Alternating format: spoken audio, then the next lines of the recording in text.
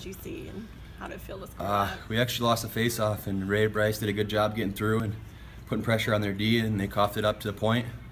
And I just went to the net, went around the net, and ended up in front of the net by myself. And Mark made a good play to shoot for my stick and redirected it through the goalie's legs, and it was awesome when it went in. You've gone quite a bit of time without a goal. How nice is it to kind of get over that hump and get one tonight? It's nice. It's definitely been a little stressful, but just got to keep playing the right way and things will happen, so I'm glad it did. And what kind of stuff have you been doing, to try and get back on track? Just trying to play more on the D side of the puck, not cheating for offense, and just focus on the way I'm playing versus the points and the stats.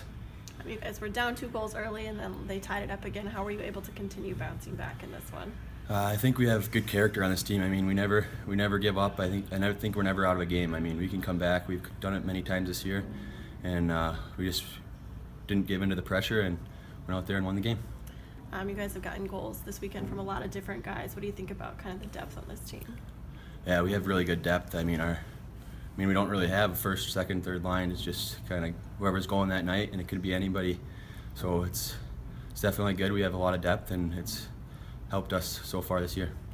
6 points from the weekend. How crucial is that going forward with the postseason coming up? That's big. I mean, we probably need about every point we can get if we want to get home ice for the first round, and